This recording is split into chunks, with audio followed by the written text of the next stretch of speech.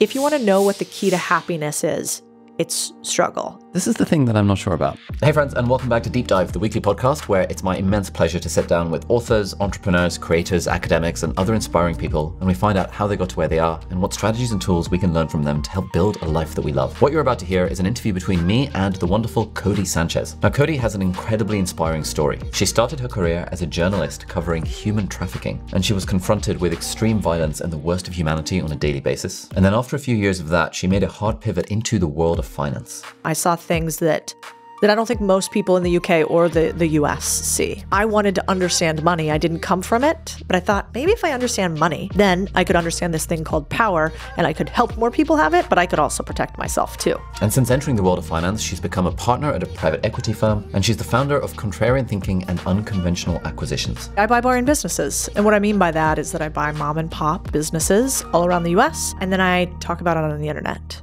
In the conversation, we talk about how most of us, including Codie, don't really have linear career paths. And actually trying different things early on and skill stacking will get you into the best position to be successful, however you define that, further on in life. We talk a lot about hustle culture and this idea between sort of working hard and working smart. And Codie shares her advice for women in the workplace as well. I've found it to be a huge benefit that I'm a woman in the workplace. One of my mentors told me something that I thought was kind of true. He's like, the men that work with you typically either want to father you, friend you, or they want to fuck you.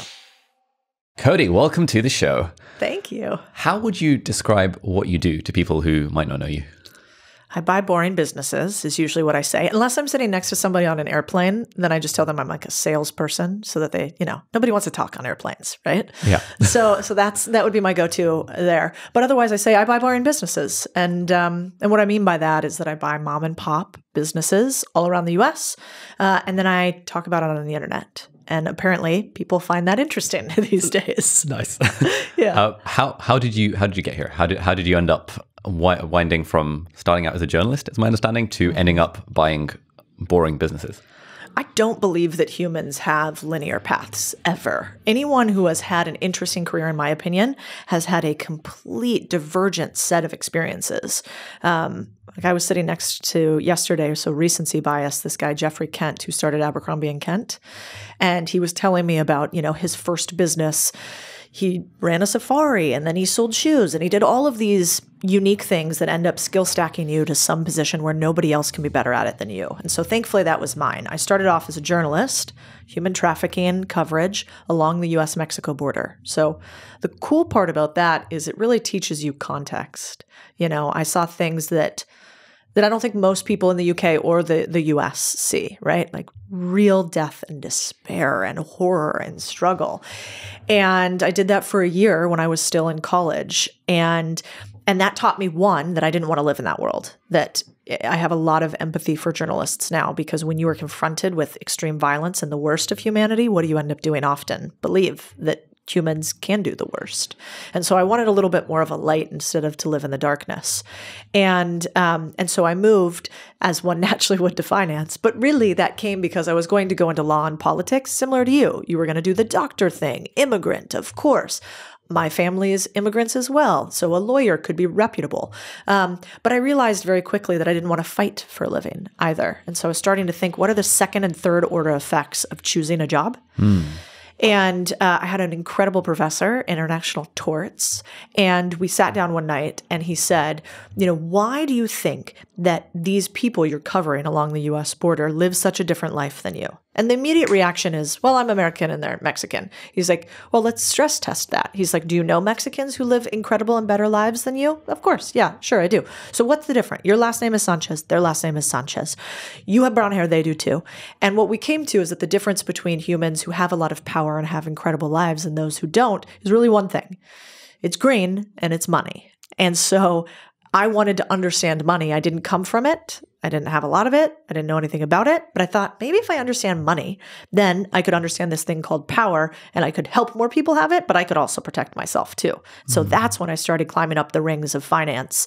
But I think without journalism to ask a lot of questions, without the difficulty of seeing real struggle, I wouldn't have wanted to work, 70-hour weeks at Goldman. And so without all of those things, I couldn't have gotten here. Was there one specific moment that made you realize that the journalism thing wasn't for you? Yeah. There's this woman, her name was Carmelita. She's since passed. But I covered her in a project called Los Abandonados, The Abandoned.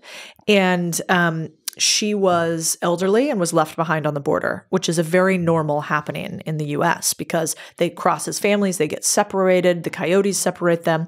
And so she had been by herself for like 10 years. And Ali, if you could imagine like the most derelict, multi-story flat in London, just awful location. Old, neglected, sort of like frumpy beds that she was laying in, bed sores, and it's full with like hundreds of these elderly people. And so I wrote the story on Carmelita, and she was so cute. She had like 3 teeth. She always wore this little pink beanie. She had a bear. I can't remember what the bear's name was now. A little teddy bear that she kept with her that was from her grandson. And we covered her story, and she got all this press. We won the Howard F. Buffett Award for Print Journalism. I got a bunch of job offers, and I went back to go give her, we won some prize money. So I gave the prize money to the clinic. She wasn't really in her right mind enough to take the money direct. And I showed her the prizes, and she was like, cariño, which means like dear, like, now that America knows, this is amazing. Like, you're going to connect us with our families. You're going to fix it. And I was like, oh shit. No, like America doesn't care, like Kim Kardashian did something, Britney Spears shaved her head, and you're forgotten. And so that's when I realized, oh man, I don't want to just tell people stories. I want to try to help people write different ones. And I don't think journalism is always the best way to do that. Nice. So then the switch to finance, how did that go? Well, that really came from a late night conversation with my professor where, I realized that I wanted to have some impact. It was like my little quarter life crisis, at 21, I'm feeling high and mighty, like one person could change the world. And I'm sitting down to speak with him after we had taken one of our tests. And he was one of those rare teachers, that actually sit down with their students, really want to know you. I went to Arizona State University, huge school. My classes were 300, 500 people. But this one was small. It was in the honors college. And I told him, well, I think I should go into politics because politics will change things. And he was like, who do you think pays the politicians? Who do you think, if you can go down to the basis level, who is the string puller? And his belief, and I think mine was too over, many of these conversations, is that the people with money rule the world. And you can see it. I mean, even if you want to get crazy conspiracy theorists on either side of the aisle, you can see that the big backers are the ones that put candidates in office. And so I thought maybe we just need to get as much money as possible and help other people get money as possible, because then if you have money, you're a lot harder to kill. You're a lot harder to do things to. You're a lot harder to push around because you have options. And so that's what brought me to finance. And I thought, well, first I just have to go understand it. So what was the finance journey, and how did that culminate in, I guess, leaving finance to be an entrepreneur/investor? Yeah. Well, I knew nothing about finance, so getting into finance was kind of hard. But I have a theory called get in the game. And basically, I think if you want to go play a game, you need to go where it's played. Like, it's not that confusing or difficult. Most people say they want to make a career change, and then they send out their resume to a bunch of different sites, and they hope that they get a job. And the best way to do it, in my opinion, is go where people who are experts in the field are playing. So what I did is I ended up going to a bunch of events and conferences. I went to every finance and money and wealth and investing conference and event I could find. And as a student, there are a bunch that are free, right? So I don't know, I must have gone to 30 of them, 40 of them, and most of them, nothing really happened, but I learned a few things. I got the right words, right? Because every industry has the vernacular, you know that in medicine.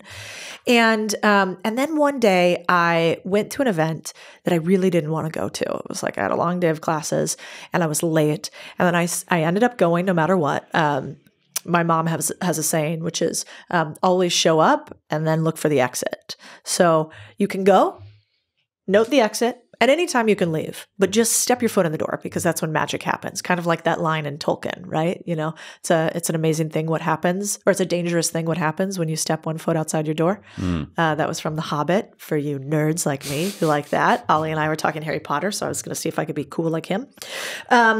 So I went and I listened to this event, and I didn't know anything about anything. But I was curious as a journalist, so I asked a lot of questions. And the woman who sat next to me ended up being a recruiter for a company called Vanguard, which is one of the largest investment firms in the world. And so she, because of all my pestering her, I guess thought that was unique. Everybody loves to hear their own voice. And so asked me to interview for their rotational development program. And if you're young, these days, everybody tells you to go be an entrepreneur. I actually think you should do the opposite. I think you should go learn on somebody else's dime, because Vanguard puts in on average $100,000 worth of training into every new hire. I would never stay at Vanguard. I didn't like the place, but I loved starting there because they train you. I got licensed and I got to learn on somebody else's dime. When you come out of college, typically, and especially if you don't go to college, I feel like you have a lot of rough edges. You know, you make faux pas constantly in business. You don't know the language or the context. And going to a corporation, I think, actually teaches you a ton. So I'm a big advocate for starting and then go do your own thing. But these days, I feel like everybody wants to be a YouTube star right away. And you've met a lot of young YouTube stars too. Half the time I'm like, you guys couldn't fucking exist out in the real world for 4 seconds because you don't have a lot of context for what else works in this world of ours. On that note, so the whole what to do with your career when you're young. One view is, if you want to be an entrepreneur, just go straight into it. Yeah. Well, another view is, if you want to be an entrepreneur, you can learn on someone else's dime. I was interviewing someone else on the pod, Dan Priestley, and his view was, if you want to be an entrepreneur, learn on someone else's dime, but try and get a job in a company that has fewer than 10 people. Because if you work for a big corporate,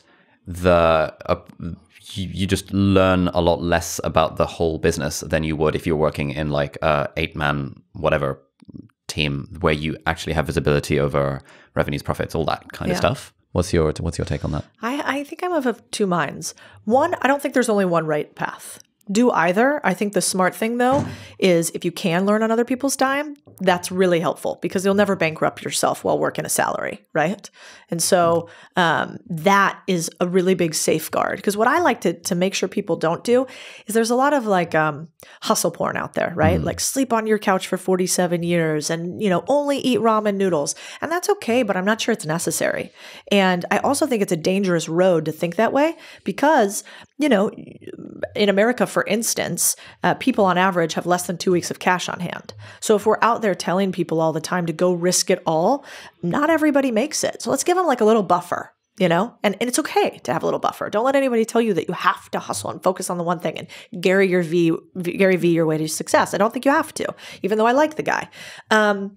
So I think you can do either. The one thing I liked about the corporate structure is they have so much extra capital that they can spend a lot on you. You know, in startups, me too. I have like 3 dimes to rub together, you know, like training, or you get like, when somebody asks me, do I get training if I come on board? I'm like, next company. There's no training here. We're too young. We're too small. We don't have time. It's like, get in, do whatever you can do.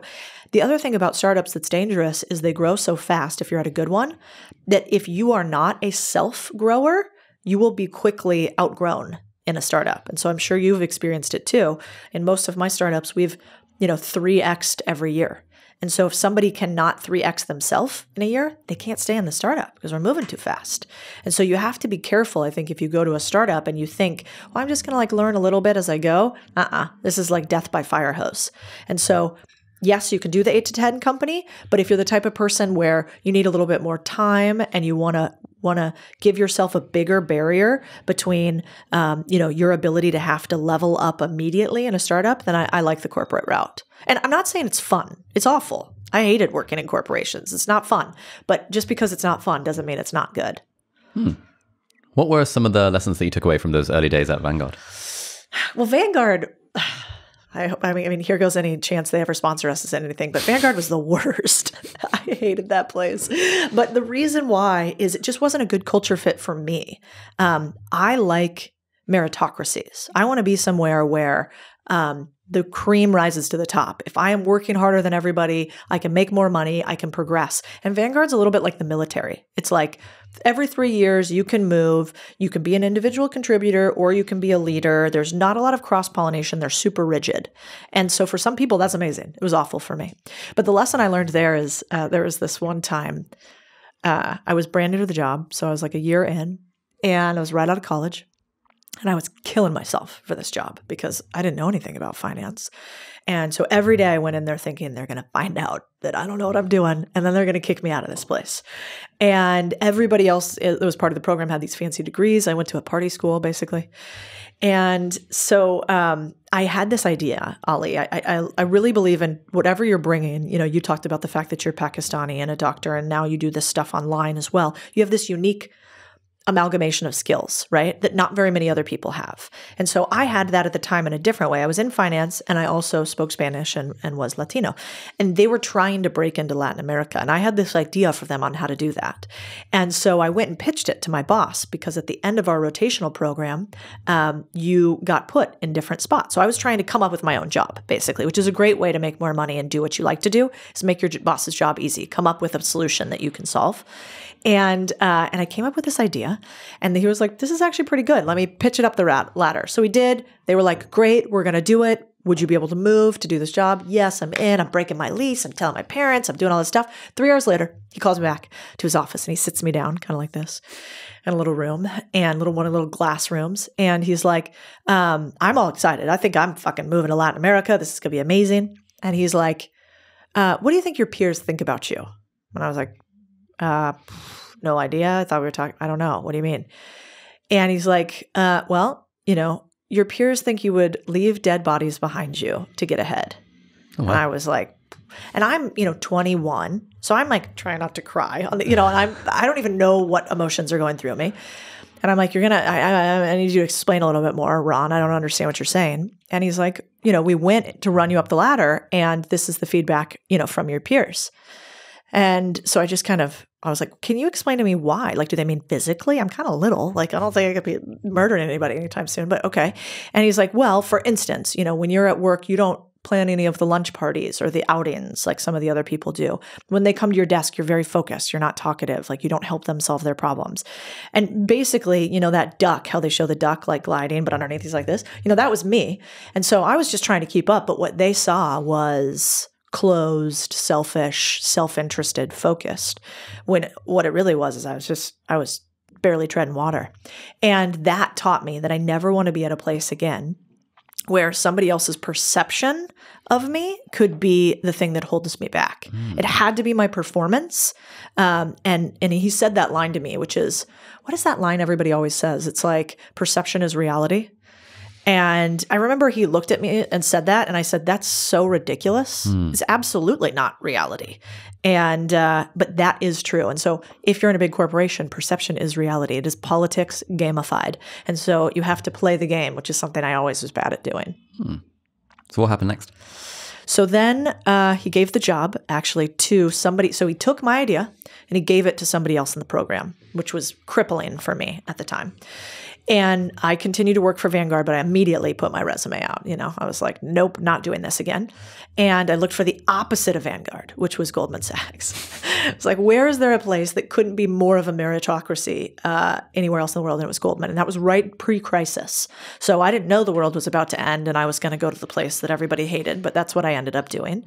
And I did, 12 or 15 interviews to get into Goldman, and then ended up becoming one of their youngest analysts, which was cool, female analysts. And I went and moved there. The interesting part is, like, maybe 7 years or 8 years later, I ended up, the woman who took that job that I created, ended up coming to work for me, was my COO at my company 2 companies ago.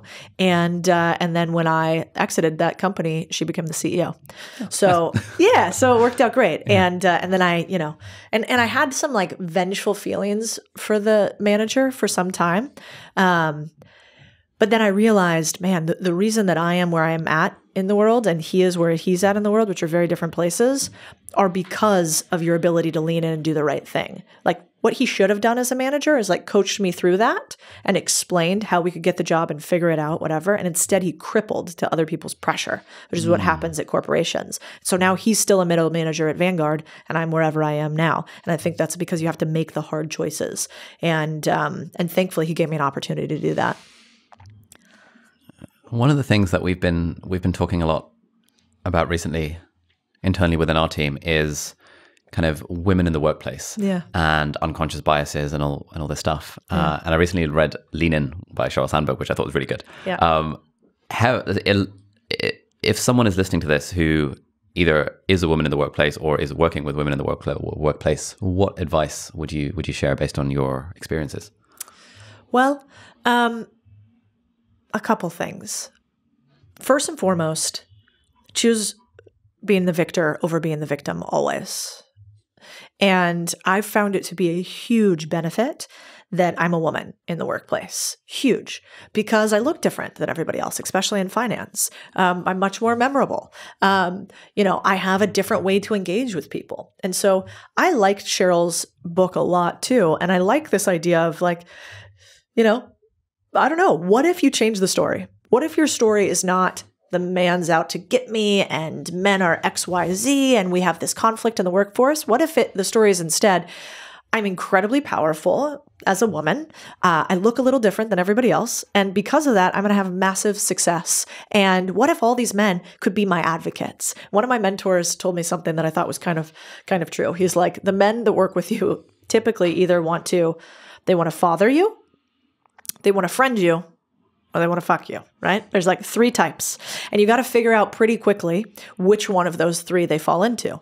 And then you use that to your advantage. And, I did that pretty specifically. If there's a guy who wants to father you, that's amazing. That's a mentor figure, right? And you can lean into that, feeling of like, oh, my daughter, or, I want to help a young woman get along. Great. If they want to be friends with you, then great. You work that angle. And the third are the ones you have to be careful of, but there's also power in that too. And I think a lot of people today, we want to like kill our sexuality in the workforce. And I don't really think that's necessary, actually. I think you can flirt, you can use the natural chemistry that happens between men and women to your advantage. And you can do it in a way that's ethical, and you can do it in a way that's moral, and you can do it within your own personal code and the code of the company. But don't wrap up your power. I mean, I remember when I first started at Vanguard, I cut my hair really short. I have a lot of hair, so I just looked like a mushroom. It was not good for anybody involved. And I barely wore any makeup, and I wore these like awful boxy suits. And I thought that I had to like become a man to get into the workforce. And it could have been more opposite. I could have been exactly who I wanted to be. And that probably would have been more powerful, but it was a lesson I had to learn. Now that I guess you're running all these companies, investing in all these businesses. Yeah. How does being a woman feed into that, if at all? Does it change your approach compared to if you were, let's say, Hormozi, for example? Yeah. I mean, I think as a woman, there are some truisms. Like, I try to smile a little bit more. I can come off as a little aggressive or too intimidating as a woman. So for instance, we have this sign in my studio, which is kind of funny, that just says "smile, bitch," really big, like right in front of the camera, because I get serious and I think about it. And then I realize, oh my God, in all my videos, it's like I'm yelling at everybody all the time. And so I do think that we have to be honest about where we came from as men and women and our natural evolution, which is we were often thought of as nurturing. It's not as normalized for women to be aggressive and, whatever. And so lean into that as opposed to be pissed off about it, because the world doesn't care either way. And so why would you be mad about something that will have no effect? And so now I think, for instance, if I was going to buy your business, Ollie, and I was a man, I might buddy up to you. We'd go to the 19th hole and play some golf. We might smoke a cigar. We'd hang out and do Harry Pottery things. Like, you would have like a natural thing you're comfortable doing with men. And when I'm a woman, I have to come at it from a little bit different of an angle. So instead of doing that, I might reach out to you and do something in like the safe zone, right? So like coffee or lunch, but I would be fun about it. I'd be like, tell me about you. Like, what's going on? That's cool. What are you wearing? Like, I'd make jokes. I kind of feel more familiar than I think at Alex Hormozi. If you've met Alex, he's kind of like, yes, great. Yeah. And he's big, and he's actually got a great sense of humor, but that would not be great coming from me. You would be like, she doesn't really like me. What's happening there? That would be a weird interaction. Yeah. And so recognizing that, it's not flirting, but it's like familial, right? And so I find with owners, especially most owners are 65 plus years old. So they're of a different generation, right? And so my conversations with them end up falling often into the father category. So it's like, tell me about your history. Like, how many years have you been running this? 40? That's incredible. Like, what was the moment like when you opened it up? When was the last time that you almost felt like you had to give up on this business because it was so miserable? Did you ever go bankrupt? And so being really curious with them, I think as a woman, you can do. And if you did that as a man often, it's almost hard. They're like, no, I've never gone bankrupt. You got bankrupt, you know? So like use your ability as a female to be more empathetic. Nice. Love it. This is great advice. So you joined Goldman. Yeah. What was the story at Goldman Sachs? I actually loved Goldman in a lot of ways. Goldman has an incredible culture because they know who they are and they attract the people that they should, and what's the opposite of attract? They repel those that should not be there. And I think that is a hack in business. I'm sure you found it with employees too. You kind of know an archetype of I don't mean gender or race or any of that. I mean the thinking of a human that will fit well in Ali Abdaal. You need somebody that you can trust in your home, right? You need somebody that has like a kind of a kindness to them. You probably couldn't have somebody that was really sharp elbows in here bullying everybody around, right? If they only wanted to wear suits, they're not going to fit for you.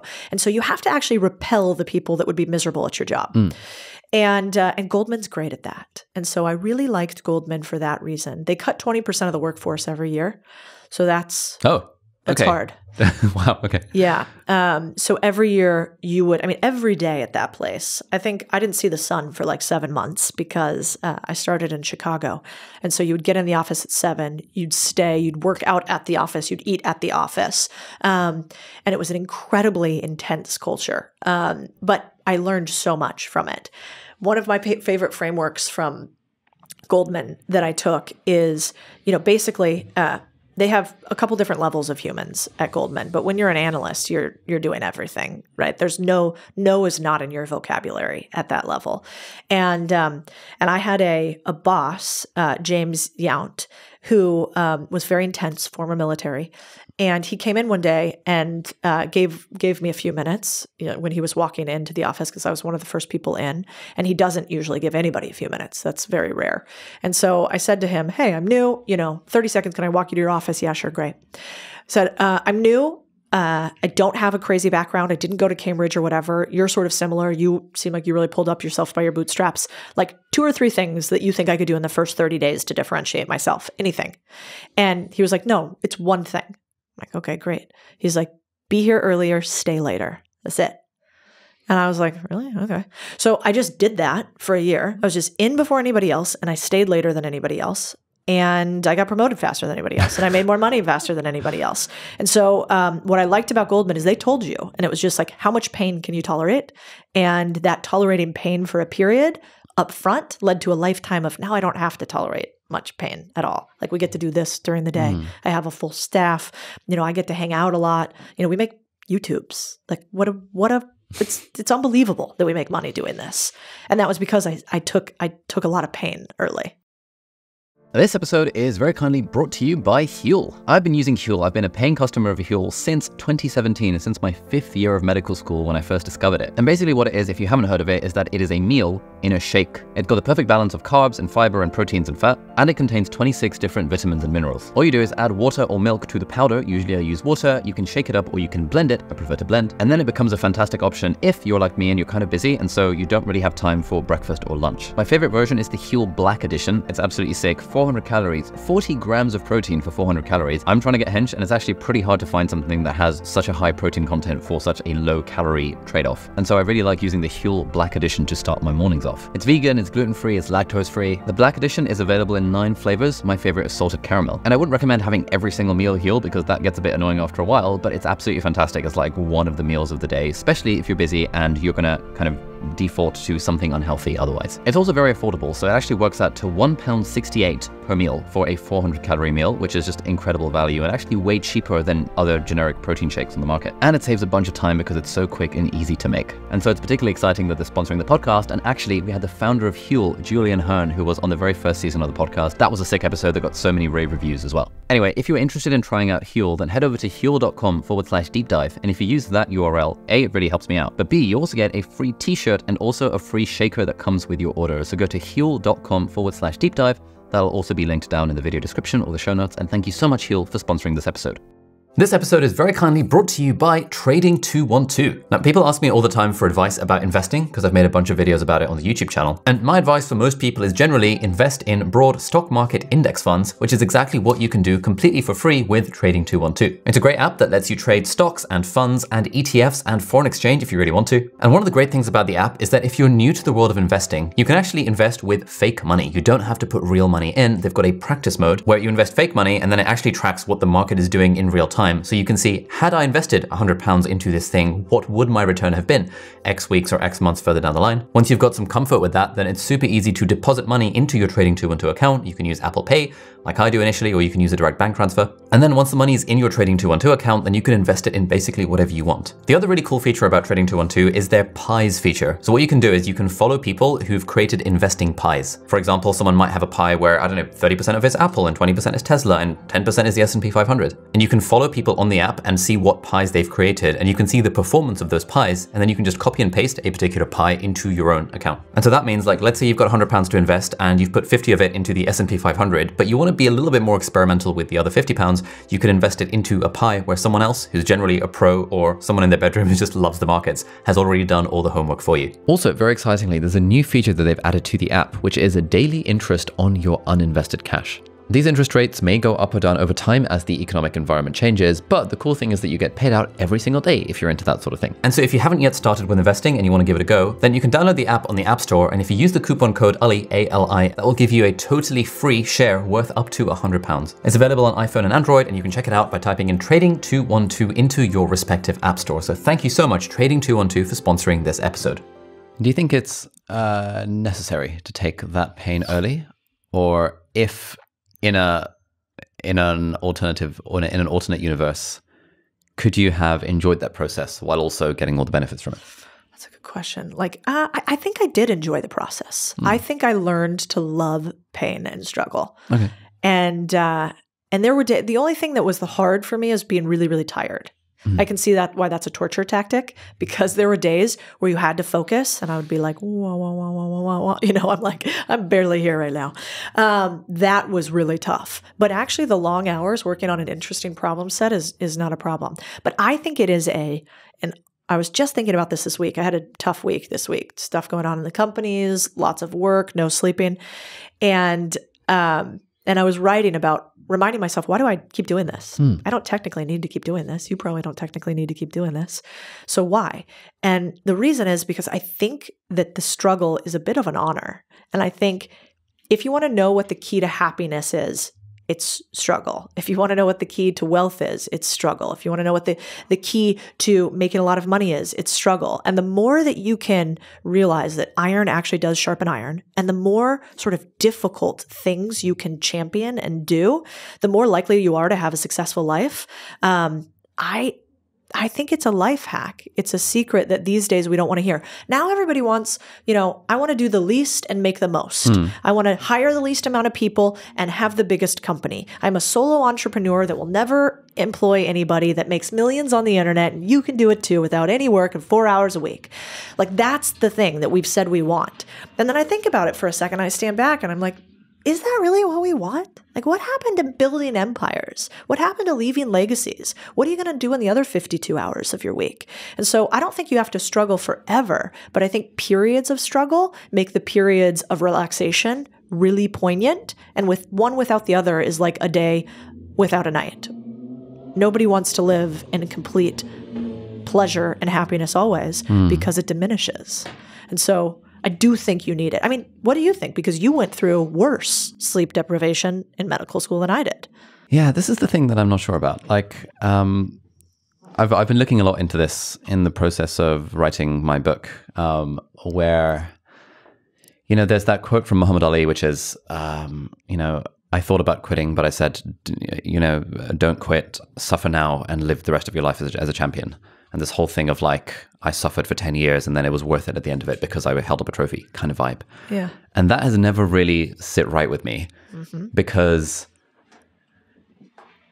if, it's when I was talking to Alex Hormozy, he said something which I think about quite a lot, which is that, when I was 20, I would have given everything to be a millionaire. And when I was a millionaire, well, I would have given everything to be 20 again. And so usually I feel like these periods of struggle when we're young in particular, like if we look at the regrets of the dying on the deathbed, basically everyone says, I wish I hadn't worked so hard. And I think for people who are very driven, there is kind of a default tendency to overinvest in work and underinvest in relationships and health. And I know a few people for whom that has screwed them up because they've gotten to their, let's say, mid-30s, 40s, whatever.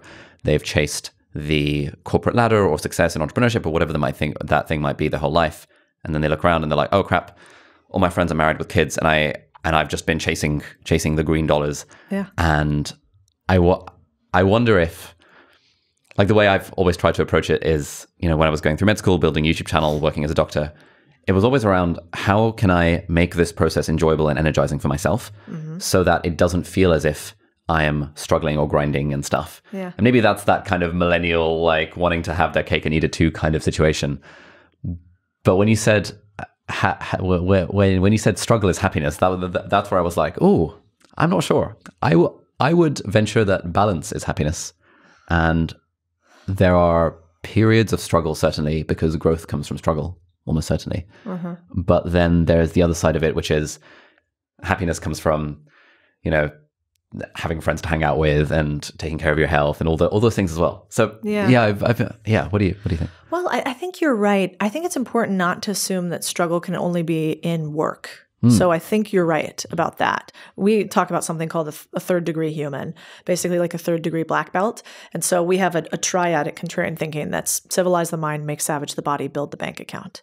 And so the idea is the civilize the mind, make savage the body is an ancient Chinese proverb translated.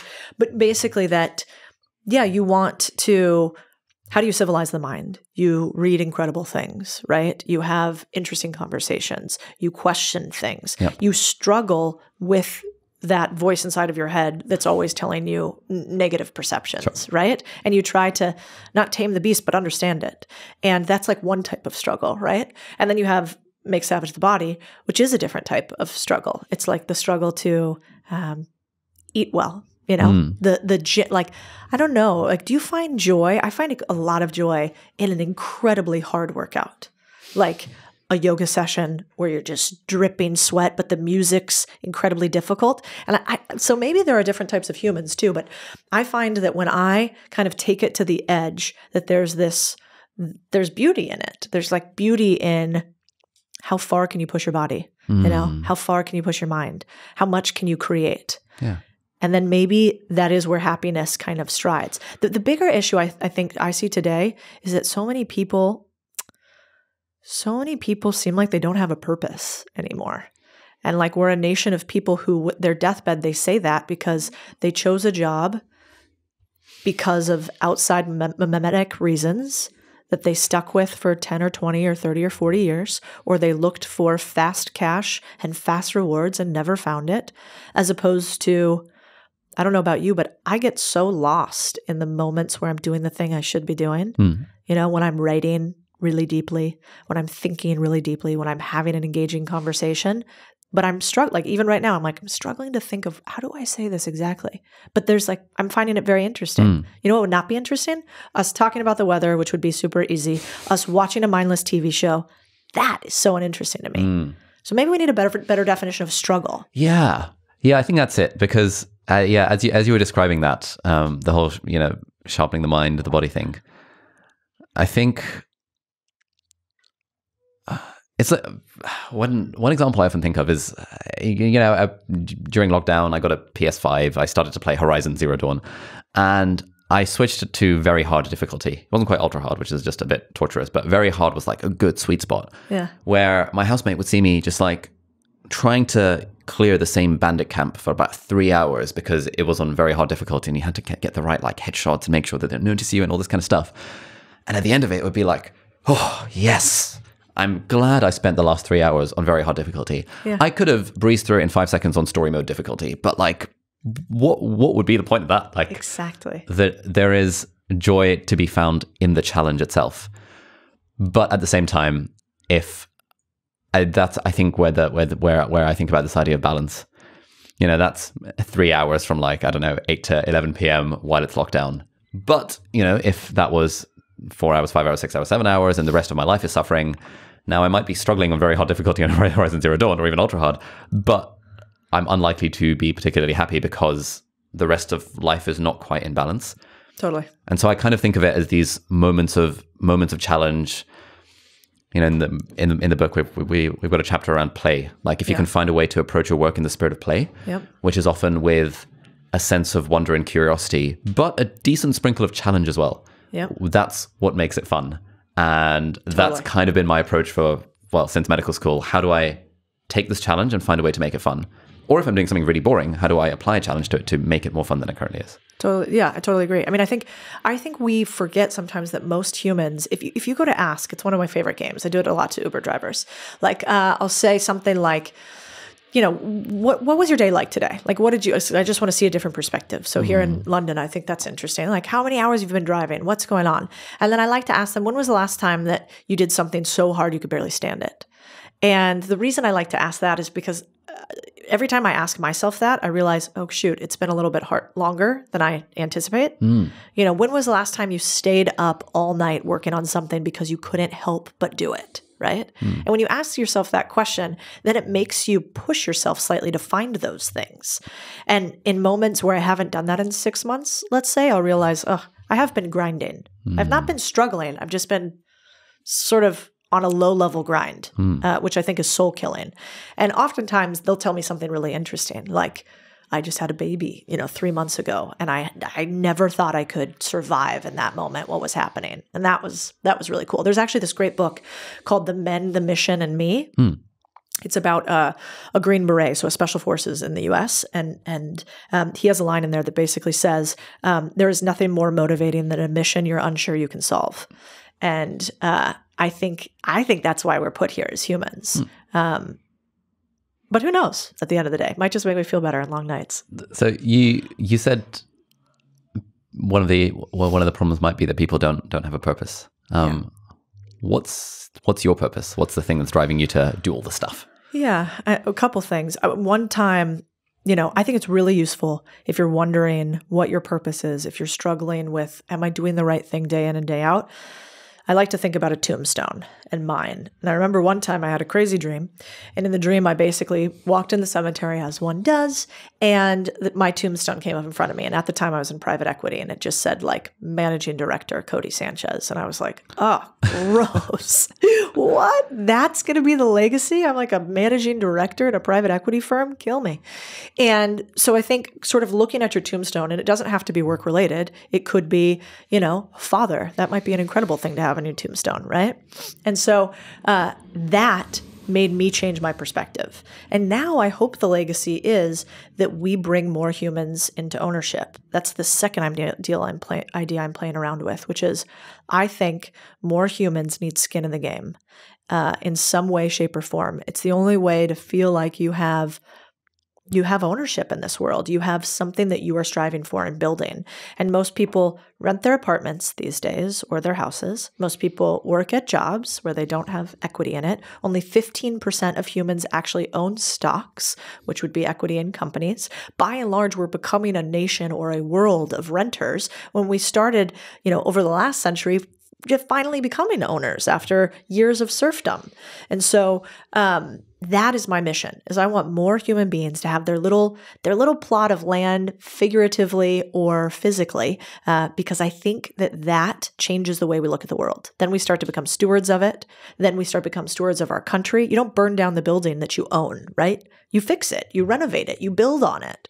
So that's what I hope our mission is. I hope when I'm dead, I hope there's a bunch of people that would never have owned anything and now own something, and they get to pass that on to the next generation. Because otherwise, just the guys at the top own everything. I mean, 1 out of 4 houses last year got bought by 3 companies in the US. Single family houses. We don't even own our homes anymore. And so that, I think, needs to change. So how much is that the thing that drives you versus, I struggle with this myself, figuring out, is it purpose or is it actually money or status or power that are the other Or likes on the Instagrams. Yeah, which status. And I can convince myself that, there's likes on Instagram. It's important for my parasocial relationship with my audience, which translates to bottom line profit. But who am I kidding? I sometimes ask myself. Yeah, I mean, I think it's easy to, KPIs are just, they're the milestones on a map, right? That get you to a final destination. And so a KPI would be something like likes on your Instagram or social media followers. It's very easy for me to get caught up in the daily or weekly numbers because I'm a numbers person. And so I have to be really, really careful that I zoom out. We do something every week at my company called the Weekly What's Up. And basically I zoom out for a 10-minute segment of our company meeting where I will talk about something really high level. So I'll share a quote from like a book like Jocko Willink's about the honor of leadership and how it sucks to be a leader, but it's also incredible. And then I'll talk about a testimonial from somebody who we helped. And so we'll highlight that. And maybe that testimonial is about like somebody specifically on the team. So I try to zoom out once a week, but for sure, I think at the end of the day, we're selfish, self-interested beings that are trying to continue to survive. If you look at evolution, like that, we need to procreate and we need to survive a certain amount of time. So I think you have to rewire your brain a little bit to not just only focus on you. But there's no doubt about it. I mean, I like the ego of it. I think it's super fun seeing our videos go viral. I think it's super fun making money. It's a giant scoreboard, and I think that's what money is at the end of the day. The rich, I don't think, continue to do things for the money. The rich do things because it's a game and they want to win on the scoreboard. That's my take for now. There's a book I've been reading, or started reading I think it's called The Road to Character, by David Brooks, I think, where he talks about... I like David. There are resume virtues and then there are eulogy virtues. They're the things that you would write on your resume. And then they're the things that people would say at your funeral. And his argument in the book seems to be that the money stuff tends to be not the thing that people would say at your funeral. So how do you think about this balance? Like, again, I'm asking because this is something that I genuinely think about every day. Like this balance between striving for the numbers to go up versus, I don't know, the other things that make up a holistic and well-lived life. Yeah. Well, my husband and I we do biannual bucket list trips, and those are typically something difficult. So we're going to, for instance, go to Mongolia on horseback for 12 days, and we want to meet with this one tribe, a friend of ours. It's one of the last tribes that rides reindeers, like caribous in Mongolia.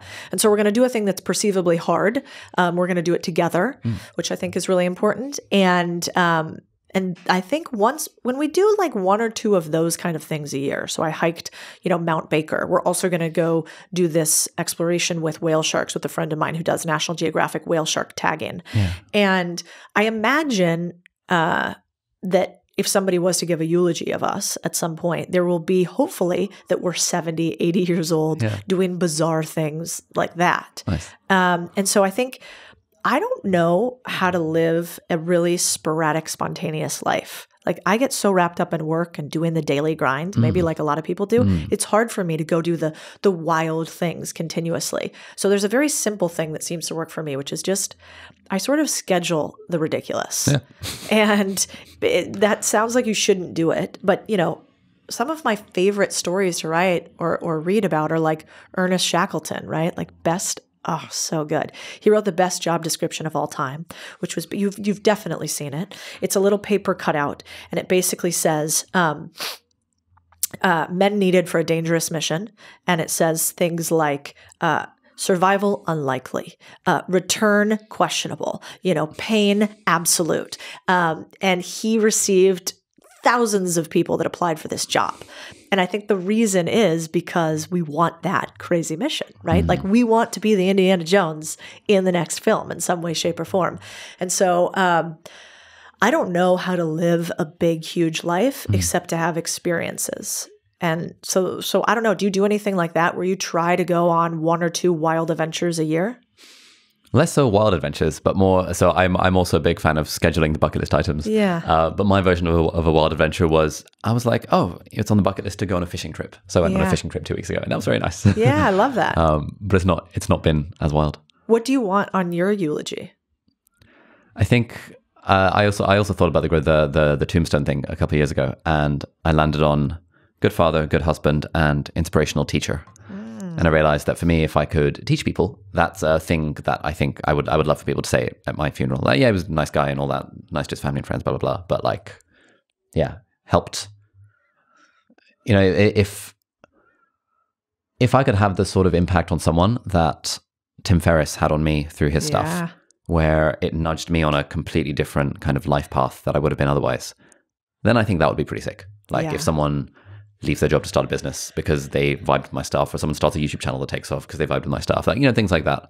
Or even someone, you know, does better in their exams because they vibe with my stuff and that helps them kind of live their dreams. That to me is like the thing that I want to do for now. Yeah. So wait, I have two questions. One, do you care if people perceive you as a nice guy? Is that important to you? Yeah. Why? Oh, good question. Why? Why is it important that people perceive me as a nice guy? Probably because I have a fundamental need to be liked and admired and appreciated and stuff. Yeah, interesting. And yeah. Yeah, I like to double tap on the nice thing because I think it's lovely to want to be nice, because a world full of assholes doesn't sound good for anybody. Nobody wants that. But I would rather be respected than liked. I would rather, my best teachers weren't just nice, right? They like push you a little bit, which maybe you could do in a nice way.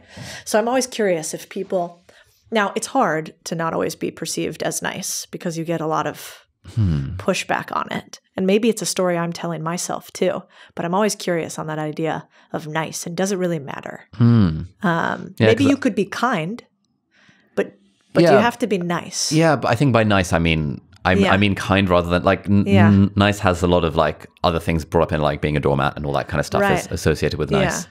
But yeah, when I say nice, I mean it as like just a sum of like kind, good person, thoughtful, considerate kind of stuff. Yeah, I could work on all of those things more for sure. I don't know. I come across as pretty nice.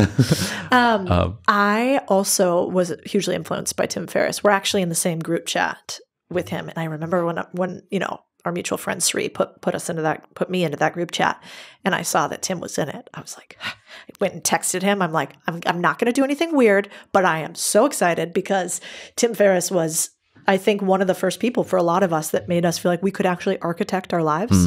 Yeah. You know, nobody told me that before Tim. Yeah. Everybody was like, no, here's how you do it. And you wear the suit and you do the thing. And then I think he was the first one. It wasn't necessarily that I only wanted to work 4 hours. It was like, oh, wait, but I could choose. So I think that's incredible. And so I think the other thing to ponder too, which I think about too, is what do you want to become known for? And also, does it matter? Because at the end of the day, we'll be dust, completely unremembered, just like the greatest emperors of all time. Yeah. And so, I mean, you can't even remember the last name of most of the greatest people who ever ruled the planet. And so at some point, I think perhaps none of it matters, but do it anyway. Yeah. Nice. I kind of think, you know, finding joy in the journey. Yeah. And having a destination in mind, sure, but recognizing that, like, you know, from all of the people I've spoken to, all the stuff I've read, it's just like no one ever finds happiness at the end of the journey. They find it en route. And so, great. Let's try and, you know, coming back to that point of enjoy the present day while we're working towards that destination. Agree. Totally. So we're in Goldman Sachs right now. Yeah. What happened next in the career? Yeah. So after Goldman, well, basically, so I'm divorced and remarried, but at that time I was dating somebody at Goldman, and he was leaving to go to a job in Dallas. So I wanted to really continue the investment banking thing and go to New York and go international, but he was moving, and so I ended up moving with him, which maybe is one of the things I regret at some point, but it ended up working out. So I was leaving Goldman. The only option at Goldman was— Sorry, can I just double tap on that? Please, tell me. Uprooting your life for the sake of a relationship. Yeah. What are your thoughts? Well, I have a bias there, right? Because it didn't work out great. Yep. So take that with a grain of salt. But I think more important, if you uproot your life for somebody, into another life that you want to live, incredible. But I think be really careful about uprooting yourself for another into a life you don't want to live. And so in this instance, I had always wanted to work internationally and I had wanted to build big businesses. And instead, I moved to Dallas, Texas. I get a huge house with a white picket fence and a country club membership.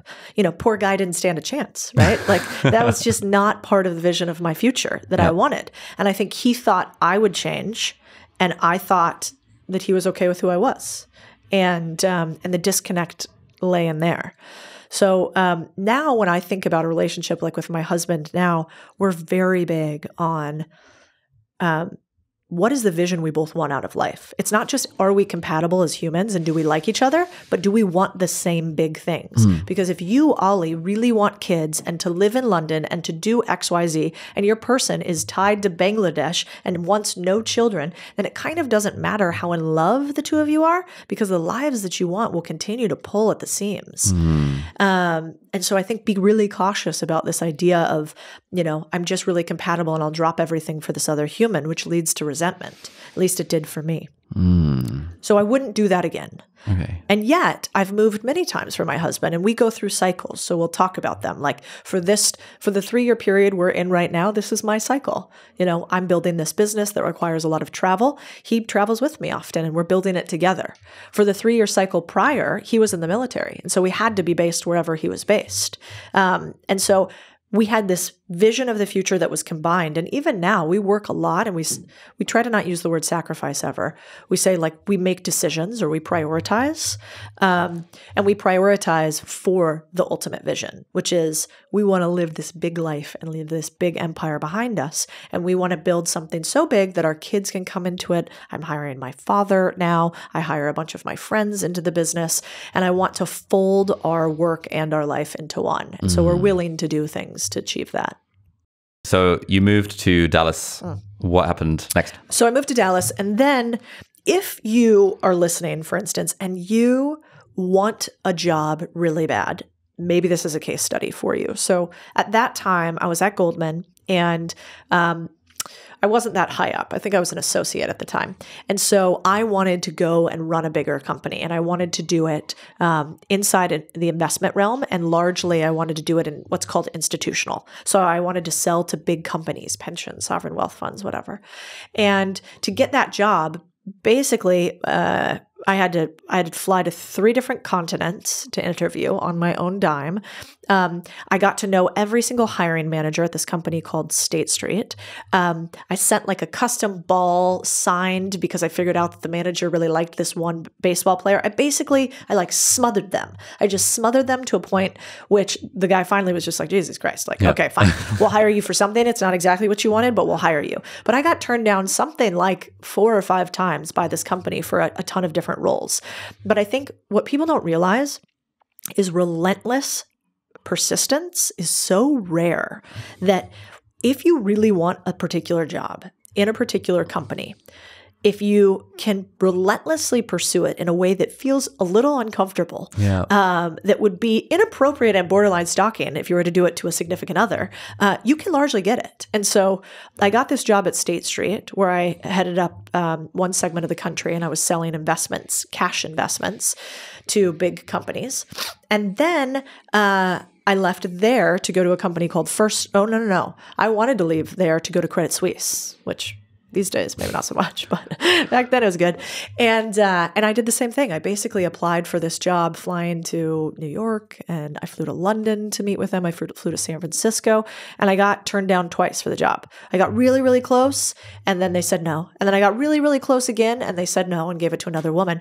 But the third time, they came back to me, and they offered me the job. And at that point, I was like, nope, because I got another one at this company called First Trust. But I have never just been given or offered the job, or just given or offered the opportunity. It's always been relatively painful. And so I think if a lot of people could take more permission in the fact that we think that that's okay in entrepreneurship these days, yes, just keep going for the clients, keep getting after it. But if you want a traditional job too, you will be I was making millions of dollars a year with no risk because I was doing it on a company dime, traveling around the world, learning and engaging with presidents of countries.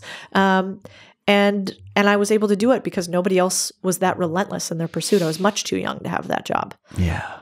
Nice. Yeah, this is something that in Lean In, he calls it something about like tiara complex or something like that, where in particular, apparently women in the workplace feel like if I just put my head down and do a good job, someone will put a tiara on my head and will give me a promotion. And what she says in the book is that like, it would be amazing if that were to happen. In the real world, no one has any time and everyone is like just doing a zillion different things. So you have to put yourself out there. And it sounds like that's like sort of to an insane degree. That's what you did. Yes. I like the idea of the tiara complex. I think it's a fine line. These days, people will say things like, always ask for what you want. You need to temper the always asking. The way that I asked made it a win-win for everybody, right? I would find problems within the companies and say, I think I can solve this for you. What are you paying somebody right now? Pay me half. Like I was always trying to give them such a win that a no would feel wrong. Yeah, like a grand slam offer. Right. Yeah. And that I think is what is missing from a lot of the asks today. You must get them too. I get DMs constantly. Can I learn from you? Can I do this? And they're very sweet, but they're very selfish actually. And so if you wanted to do a good ask, it would have to be something where you have obsessed on that person so much, you know so much about them, that the thing you're going to offer is so valuable that they would be crazy not to take you up on it. And we have a YouTube video that's coming out. I wonder if it'll be out by then. Maybe Christian's back there. And it's about this. We basically came up with this idea of, we think that, you're 1 degree away from basically almost any mentor you want in the world. And that they're much easier to get than you could ever imagine. Just everybody does it wrong because they take a shotgun approach, right? So it's DM, DM, DM, DM, DM, DM, low level, unspecific, non-tailored, non-value-added outreach. And they wonder why it doesn't work. When you want to get a high-value target, what do? Do you ever shoot at them with a shotgun? No. You have a sniper rifle. You spend a ton of time on the preparation for it. It's called prepping the environment. And you would want to make sure that the wind direction is correct. You'd want to make sure the sun is correct. And it's the same thing, I think, when you want something out of life, including mentorship. And so in this instance, we basically showed 3 different ways that we take an idea to get in front of somebody and we make it a reality. And we actually got Christian in front of like somebody that he looks up to, a big podcaster. And we did it without money and we did it without networks, and they had to reach out independently. So it is much easier than ever to get a mentor. You just have to treat it like a sniper rifle, never like a shotgun. What do you mean by mentor? Yeah, that's a good question. I don't like that word that much. But I think most of the mentors in your life come from like one small engagement, right? You sit next to somebody on a plane by accident. I meet you somewhere randomly. We started engaging in DMs on the internet, right? And now I learn from you actually on many different things. And so, right. And how did it start? It was really low level. So I think it's a bit like, it's like a Tinder swipe, right? Or a Bumble swipe. You start by just like, oh, yep, I'm going to swipe left on you. I'm going to make a very small engagement. That might be at a conference. I'm going to walk up to Ali Abdaal. I'm going to introduce myself and I'm going to say, hi, I'm Codie Sanchez. I love your stuff. I'm going to DM you. I think something might be interesting for you later. And you'd go, okay, whatever. Cool. Thanks. Nice to meet you. That's your Tinder swipe. You've shown engagement. Then your second level is going to be when you reach out to them, it should be something really value added with no ask. Hey, Ali, I saw that you have these videos coming up. I pulled the top 10 best performing videos for small accounts, but huge viral videos. And I just sent it to you. Here, I hope it's interesting. You'd be like, oh, great. Thanks. And then you have a tiny opening. And then you basically are like opening the window, opening the window, opening the window until finally you have a relationship. And then the relationship can become a mentorship. But it starts with actually you giving something to that person. And I think there's very easy ways to do that. But people don't want to spend that much time on one person because they're scared. What if Ollie, who I look up to so much, and I try to do this thing and then it doesn't work? But that's a terrible way to think about it. It's what if I could give Ollie some value? And wouldn't that be incredible for all the value he gave for me? And if you do that a couple different times, one of them will eventually return it, but you don't have the expectation. Yeah, why do you think people get this so wrong? It's easy. It's so easy to do the little DM outreach, and it's scary. I really give people credit for that. Sometimes I like to ask when I meet like famous people, and I know they know another famous person that I actually really look up to. I'll say like, What do you think? Do you really like this person? Are they a good person? And the reason why is because if they're not, I don't really want to meet them. I don't want to have that hero fall from high, right? I would rather just read the book, learn the stuff. Great. Like if I met Tim Ferriss, and now I've engaged with him, he's a very nice guy. But if I met him and he was terrible, oh, that'd be so sad, wouldn't it? And I think that's how they feel about a lot of us. They're like, what if I get this thing and I didn't really, and it doesn't make me happy? What if I reach out to Ollie and he's awful to me? And so I think it's scary and people are lazy. Yes. So we were, so you got this job with First Trust. First Trust. Then how did that end up transitioning into what you're now doing? That was incredible. So the CEO of that company, he hates being on the internet, so he's not going to let me talk about this. But he's a billionaire multiple times over. It's an incredible company with a cult-like atmosphere. I actually don't like the environment very much. It's very bro-y, finance, strippers and whatever. But he himself is probably the best public speaker I've ever seen. And he did a great thing with me. So I met him early on, and I was running a company at the time that was much bigger, like billions and billions of dollars in revenue, my division at State Street. And he was just starting in Latin America. He wanted to grow the Latin America business. And I met him, and he's like, I really would like you to come work for me. And I was like, how big is it? What's happening? He's like, no, there's nothing there. And I was like, Jim, no, I run this huge thing. I don't want to come over here and build this little thing for you. Who are you guys anyways? You're only based in the US. No, thanks. And he was like, I'm going to tell you what's going to happen. I was like, okay. He was like, you're going to say no, you're going to say no, you're going to say no. Then you're finally going to say yes, and it's going to be the best decision of your life. And I was like, that's confident.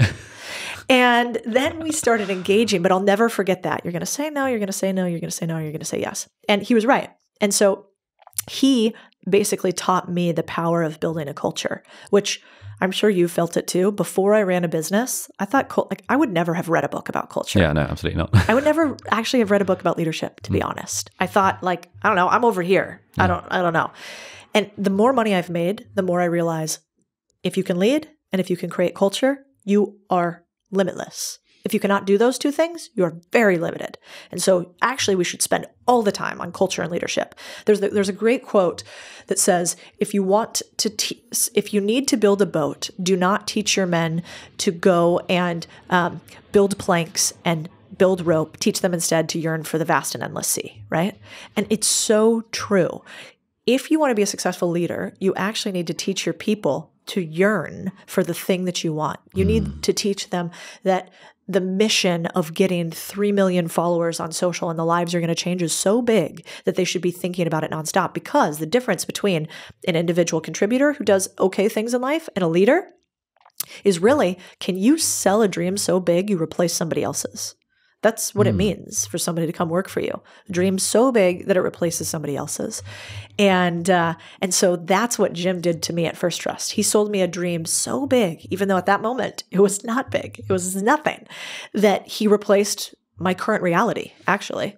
And I went to work for him, and I'll never regret that, because despite me not really liking the culture and a lot of the managers there, I respect the hell out of him because I learned a lot about there's this line in Dune. Have you read Dune?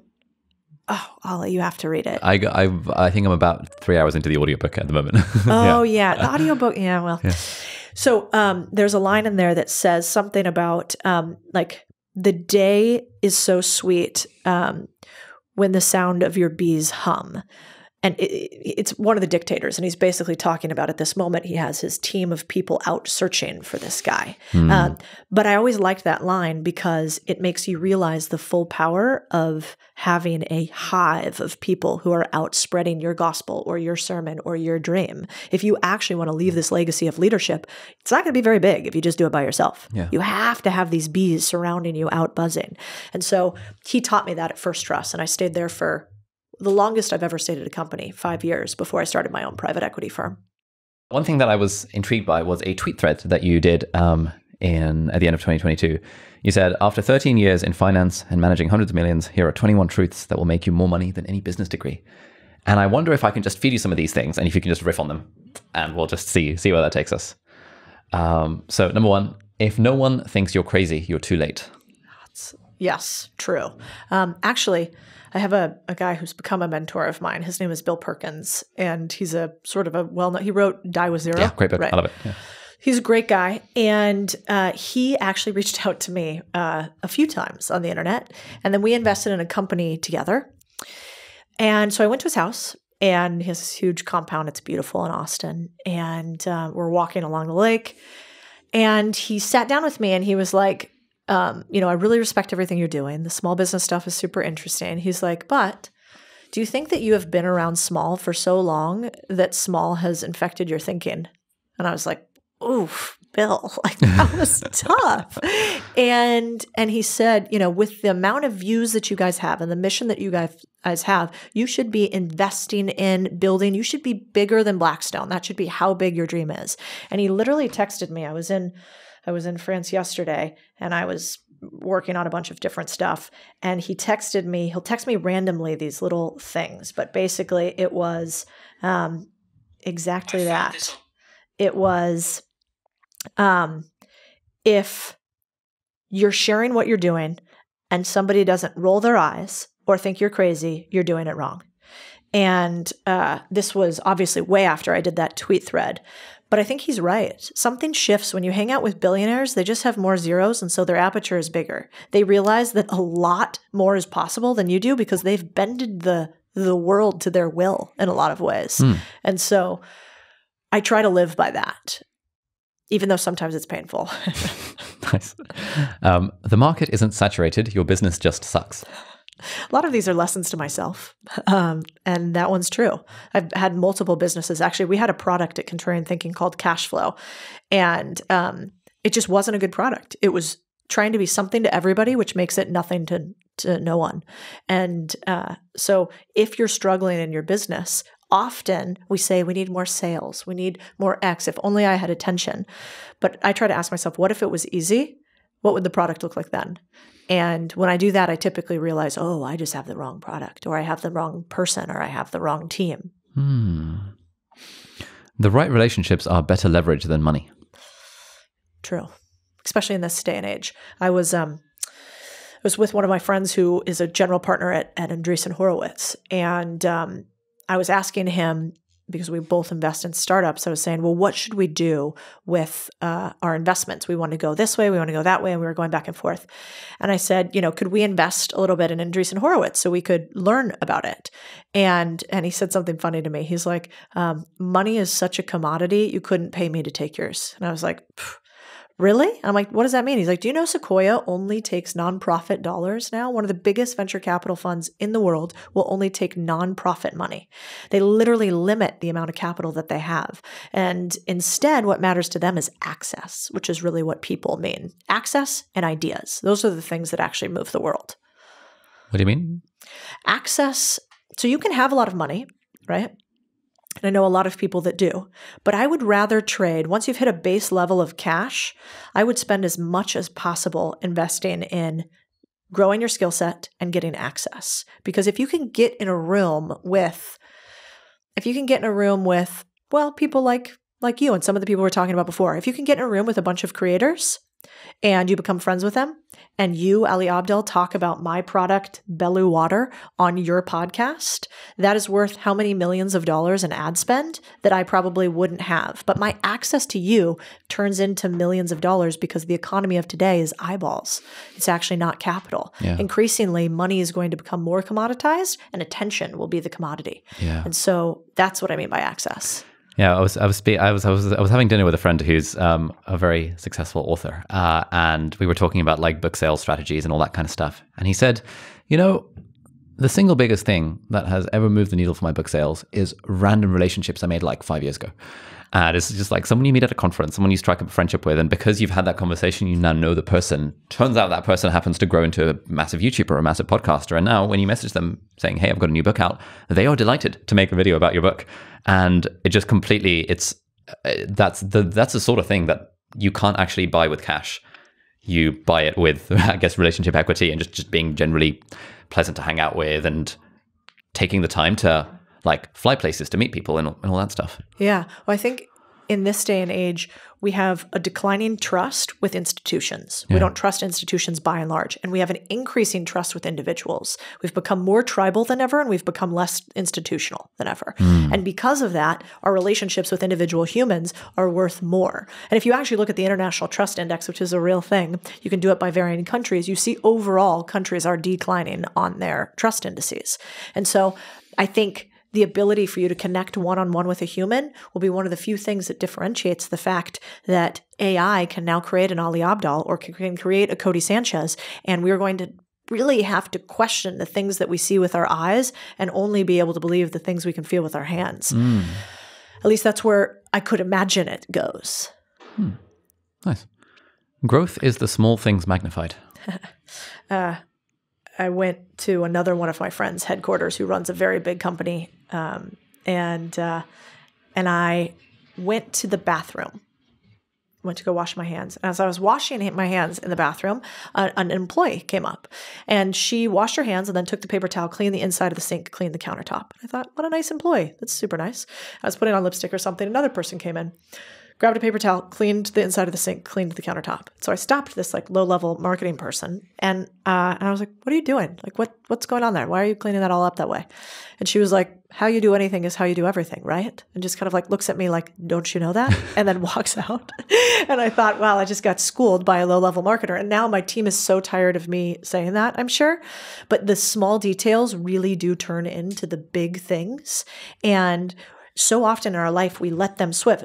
It doesn't mean you have to be obsessed with every detail, but to create a culture where your employees, who maybe even make minimum wage, actually clean up the sink around them, clean up messes that are not their own, that are not part of their job description, is a superpower.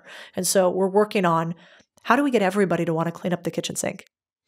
How do you square that with 80-20? There are an infinite number of things to do. Let's focus on the few needle-moving things. Cleaning the sinks is probably not needle-moving. So, yeah. What if it is, though? And so I think you think about Disney CEO, right? Bob Iger. Famously, what did he do every time he walked into a park? He stopped and he picked up a piece of trash somewhere. He went out of his way, he would pick up a piece of trash, and then he would go throw it in the trash can. Now, why would Bob Iger do that? His time for doing that is worth infinitely more than mine, because it's a signal in a world of noise to say, we clean up around here. We have such respect for this place that we do the small things and we make sure that we clean up messes that aren't ours. So, you know, it goes down to, for instance, I had to let somebody go a couple weeks ago. And the reason why I let that person go is because they sent out an email to people who engage with us. And inside of that email, the email was done so sloppily and with a lot of stuff that would be helpful for us, but not the individual, that I realized, oh, you haven't accepted our culture, which is that we help humans. We don't get helped by humans. And that was a very small thing, theoretically. But every time somebody from my team engages with people in the real world, they're one of my tentacles, right? They're a representation of me. Yeah. And so I have to make sure that when I send out the email, it's lovely, it's helpful for another person. We're giving before we're taking. Hopefully you felt that in our engagements. Yeah. And that's what I want my team to represent too. And so I do think those little things actually matter. Now, the real question is, you don't have to do everything. So that's the difference. So you don't have to do it all, but the things that you do, you should do well. And that's another thing Bill Perkins taught me is he was like, if you are focusing on all the small things, you'll never do the big things. And so how does that relate to the two? That seems like that would conflict. But what it really means is hire somebody incredibly well to take care of your travel planning and to take care of your, emails in your inbox, but teach them the way to do it right. Then you don't have to do it. But if you're going to do something, do it right. It's painful and I'm not great at it all the time. Believe me. My husband also loves to then say these things back to me later, which is very obnoxious. So be careful what you put out in the universe. Nice. Give free value with zero expectations and you'll get 10x returns down the road. Yeah. Give. Always. This, the law of reciprocity, right? We humans feel like we have to give something back if we are given something. And so, I think if I could leave one thing for humans listening, it would be give first and be curious. If you could do those two things, I think you'll go so much farther than you could anticipate. A lot of people in this day and age think that in a world of scarcity, and a lot of people take. I have a friend, actually, loose friend, who he's notorious for asking for introductions and things, and he always ask. And in some ways, he's gotten far, but he's also gotten known in our community as a person who will always ask you for things. And so you become very careful about giving things and asking for him. I never ask for anything from him because I know it's going to have like this 3x return on the other side. And that's what you don't want to have in life. It'll get you quick pretty far, but those people always come back down again. Yeah. Yeah, I think about this a lot. Like the ROI on free is way higher than the ROI on almost anything transactional or anything paid. Yeah. And yeah, there are so many instances in my life where, I mean, I guess just building a content business is just basically all about that. Yeah. Well, I mean, we have a mutual friend, Alex, and him and I talk about this a lot. What do you think the mafia does first to indoctrinate people, to bring people into the mafia circle? They give something. That's why, like, the mob bosses go around and they make sure, the kid has food who doesn't have food on his table. And they make sure the people that they come in, they give them cash up front. Now, that's a dark side of it. But the reason why they do that is because then when you've taken something, you've taken a favor. And when you've taken a favor, you have this little bit of a debt, right? And again, you don't want to take it from a dark perspective, but there's a reason why that's often how sort of these tribes and cults are created, is immediately they give something to you because they know that they're going to ask you for something later. It's that famous, like, one day I'm going to call you and ask you for a favor thing, right? And so it's real in the world. Your first $100,000 comes faster if you earn before you invest. Yeah. Too many people want to take $1 and invest it in the stock market and have a Robinhood trade do well for them, or a Bitcoin go up or down, or an NFT. And I think it's completely wrong. You should optimize first. We have a strategy called Learn, which is basically we want you to focus first on earning money before you do anything. And the reason why is because you can't, if you have money, it's always easier to make money. Rule number one. In order to make money, you have to first do the thing that is easiest and highest ROI. That's typically not going to be that you put $1 into the stock market and it makes you $100,000. But what you could do is you could negotiate a salary increase of 5 to 20% each year or biannually, and you're much more likely to then be able to invest that money intelligently. But a lot of people, instead of first earning and then learning and then investing, they go invest, learn, earn. And I think that's the opposite of what we want to do. Too many people have seen people make a lot of money in investing, and it's a long game. Yeah, I think that's so true. It's like sometimes I'll get friends asking me like, "Hey, you're into investing. Like, what should I invest my money in?" And I'm like, The easy answer is S&P 500, but yeah. I think that's not actually the answer. Like, what's the goal here? Let's figure this out, and then find out that they'd love to become financially independent, or they'd love to have an extra few $1,000s a month to kind of, I don't know, go on holiday or whatever the thing might be. I'm like, okay, so if you continue investing in the S&P 500, you'll get there maybe 30 years from now. Yep. Is that what you want? Or like, and ultimately what it comes down to is like increasing your own ability to earn money, whether through investing in your own business or investing in your own skills. Yeah. It's just way higher ROI than the 7% returns you'll get by investing in the top 500 companies in the US. 100%. The ROI of you is infinite. The ROI of an investment is capped. And so I think you want to invest to beat inflation. I mean, that's originally why we have investing, is that the price of money decreases every single year due to the government. And so we have to have some sort of investing so that our money doesn't get eaten away by inflation. That's what we should expect. 7 to 10% per year would be great if we could do that continuously. Anything above and beyond it, unless you're actively involved in the investment, which changes the game, isn't going to make you rich. It's just going to make you beat inflation. Okay, so buying boring businesses, buying the local dry cleaner, restaurant, cafe kind of thing seems interesting. But what sort of people would you recommend that to, I guess, compared to starting your own business versus investing in the S&P versus buying houses for real estate rental type stuff? How does that work? Yes. One, startup. If you have a dream so big you can't sleep for the want of it, then do that. That should be your startup. If you just want cash flow, this is the path for you. I think. And here's a couple thoughts. One, real estate, on average in the US at least, one rental property makes about $476 a month in profit. That's not enough. Yeah, so mine make less than that in profit. Yeah. You have to buy a ton of them. And how much cash do you have to put down? Yeah, an annoyingly huge amount. Huge amount. Yeah. Not to mention you have giant risks from the loans. So I think real estate, by and large, is a great way to keep wealth and to invest so that your wealth grows slowly over time. It's not a great way to make wealth. Now, buying a business is a lot more work. And it's a lot more risk, theoretically, because your building, it's probably not going to burn down. You have insurance anyways, and it can't go to zero very easily. Business, if you do it wrong, theoretically could. So there's pros and cons. But a small business, I like owning a bunch of them, especially if you can do it in things that you want to play in a little bit. Like, for instance, if you're an accountant, I might buy an accounting firm, right? Why just work in one when you could own one? If you are like me and you're in content and you actually really like what you do, like I want to spend my time doing this, maybe I buy a laundromat and my mom runs the laundromat, right? Or maybe I buy a property management company and my brother runs that property management company, which is in fact what I've done. And so I like to do deals like that where you don't have to be the one running them. It could be your friend that, your friend that you've worked with for a long time wants to operate one of these companies, and you are just the one putting the deal together, and you want to continue to do your own thing. So buying a business is really because, one, you want the cash flow, and two, maybe you want to get closer to your local community, which is big for me.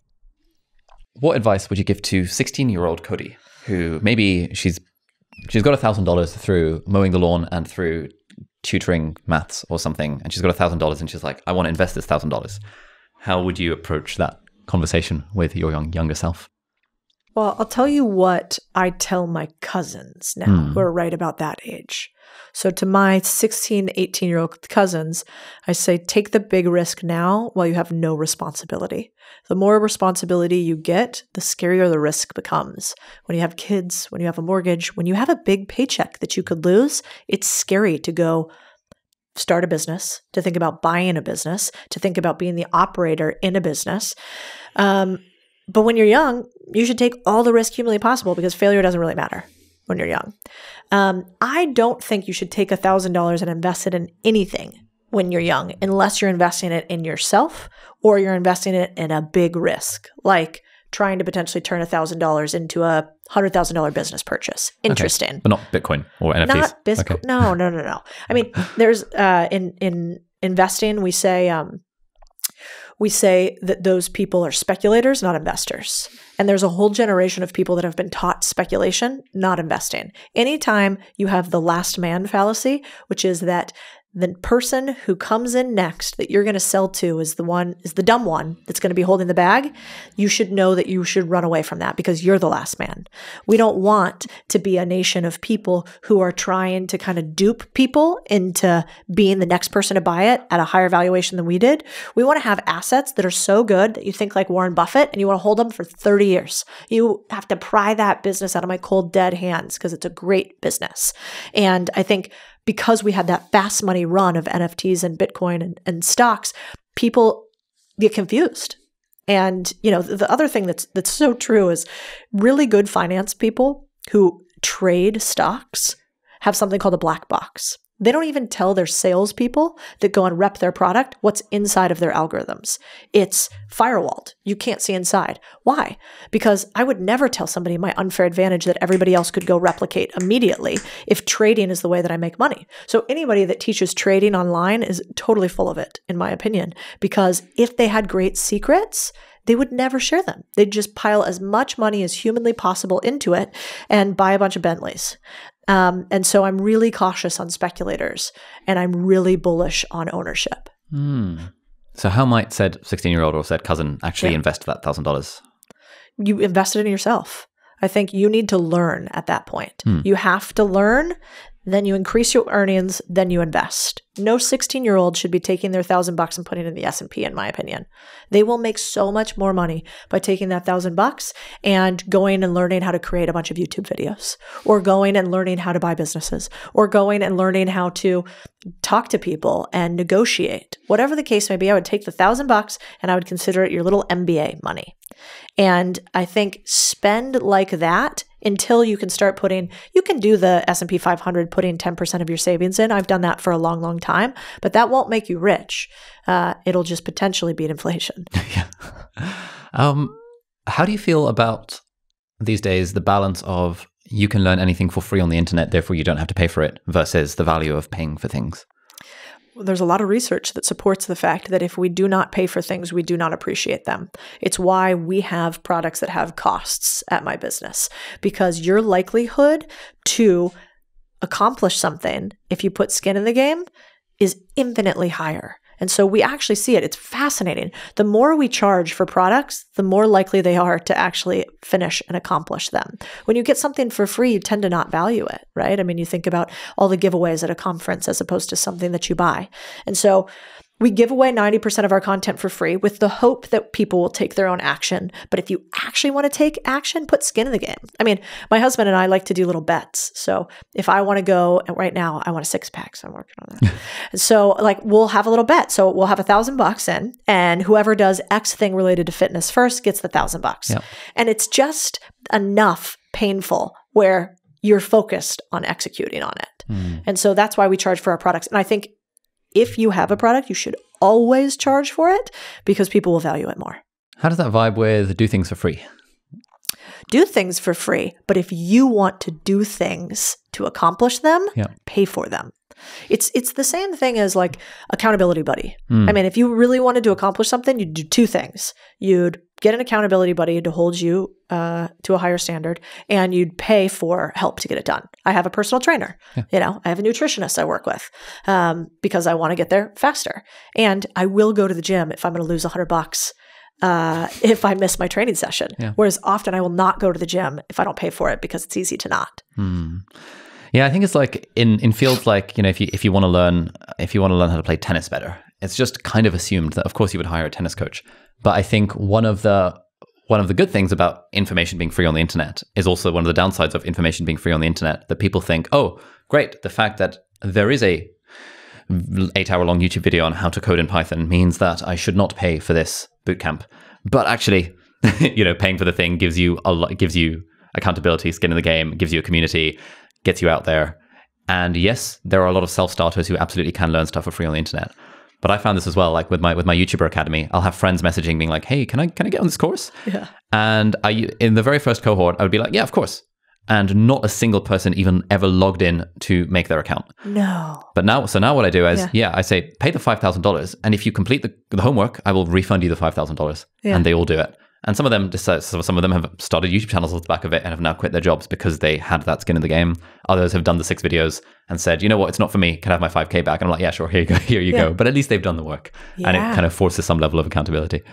Right. Well, it also shows that you value yourself as the creator, because oftentimes what I found is my friends' family will want to have a phone call, right, about buying a business. And the reason that I started on the internet creating content was basically I didn't want to answer the same question a million times. I'm not as nice as you, right? So I was like, no phone calls, no coffees. Dear God, help you if you ask to pick my brain. Like, also gross visual. Like, I don't want any part of that. And so I started creating the content because I was like, I don't want to have the same conversation 372 times. And so I think it shows that you value yourself when you start to charge for the services that you render. It's really actually an important transfer of value. And also I have a big proponent that you shouldn't ask friends for discounts. You should pay premiums. And in fact, if you want to support your friend's business, share it and pay for it. And most people forget those things. I would never ask a friend for a discount. And I never have, even when I didn't have a lot of money, because I want the honor of getting to pay for their hard work. What a beautiful thing. You want to give to charity. You want to be known as a charitable person, but you don't want to pay for the things that your friends spent their precious hours creating. It's actually a little bit of an insult. So I'm very big on that. And I think our information is so good that what we charge for it is so cheap that you are crazy to not pay for it. Because if you went to Harvard, first of all, you couldn't get this information. They don't teach private equity in this way. And I had to spend, 7 months with a vitamin D deficiency at Goldman so that I could learn this stuff and work 70 hours a week. And now you get it in a compressed way. I'm so thankful that there are humans now on the internet that create and share and I could pay for it. Could you imagine if you could get a supply chain class from Jeff Bezos. I would pay so much money for that. But most people do the selfish thing, which is they don't share the information. Now we've kind of gotten it weird and twisted because there's a bunch of fraudsters on the internet who didn't do anything, who are creating things sounding like they did, and they've tainted the whole thing. But in actuality, most humans in finance, the saying is we get rich quietly. We don't share our practices. It's a black box. And now there are humans that will actually tell me how they did all of this and give me the information I get to pay for it. That's incredible. And so I think you have a moral prerogative to charge for it because more people will actually take action. And if what we care about is legacy and humans taking action, and that's what feeds our ego or our tombstone or whatever, then I just follow the numbers. And that's what the numbers say. Nice. Codie, this has been absolutely wonderful. We'll definitely do a part 2. Talking all of the things, content, all of the more about the business stuff. Maybe in Austin, want to come visit. Sounds like a plan. Any final piece of advice for anyone who's vibed with the maybe 2 hours for this interview so far, who likes what you have to say and who kind of vibes with your way of thinking? Any pieces of advice?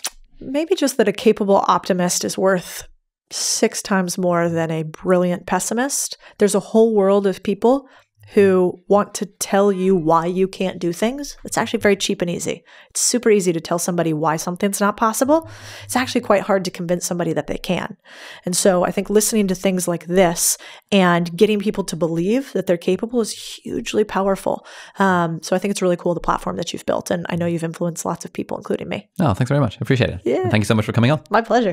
All right, so that's it for this week's episode of Deep Dive. Thank you so much for watching or listening. All the links and resources that we mentioned in the podcast are going to be linked down in the video description or in the show notes, depending on where you're watching or listening to this. If you're listening to this on a podcast platform, then do please leave us a review on the iTunes store. It really helps other people discover the podcast. Or if you're watching this in full HD or 4K on YouTube, then you can leave a comment down below and ask any questions or any insights or any thoughts about the episode. That would be awesome. And if you enjoyed this episode, you might like to check out this episode here as well, which links in with some of the stuff that we talked about in the episode. So thanks for watching. Do hit the subscribe button if you aren't already, and I'll see you next time. Bye-bye.